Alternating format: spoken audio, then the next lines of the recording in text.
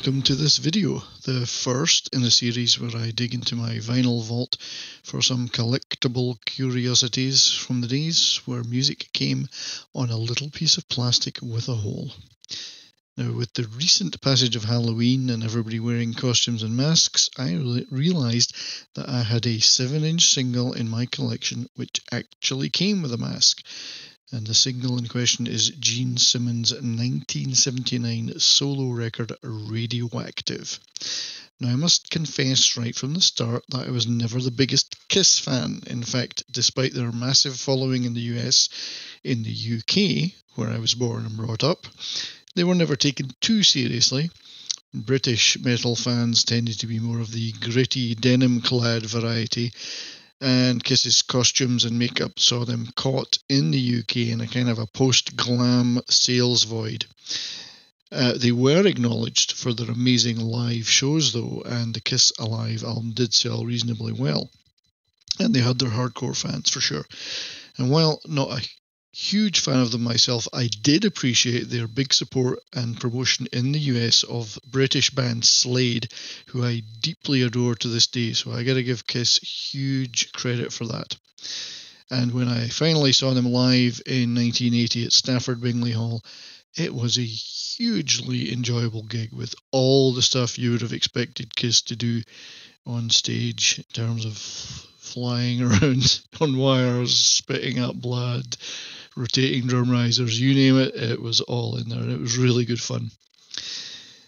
So in 1979, the four members of Kiss decided to release solo albums and singles simultaneously. The singles were all coloured vinyl with picture sleeves and a card mask based on each band member's stage persona.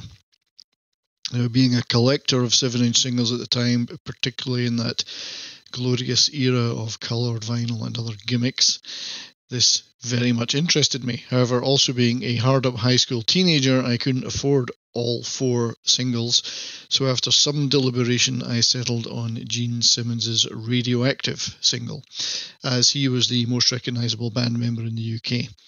And this was a tough choice, as Ace Frehley's release was a cover of one of my favourite songs of all time, New York Groove, written by UK songmeister Russ Ballard and originally recorded by UK band Hello. This is a superb song, and I particularly love the version by UK glam rockers The Sweet. Frehley made a good choice with that song as his single, as it became a pretty big hit. But back to Radioactive. The version I bought was in lovely red vinyl with full picture sleeve and that wonderful Gene Simmons mask. Now, Radioactive is actually a really good, catchy, glam power pop rocker. Kiss at their best, basically. Written by Simmons and longtime Kiss collaborator Sean Delaney, the single reached number 47 on the Billboard charts and even managed to scrape the bottom of the UK charts too.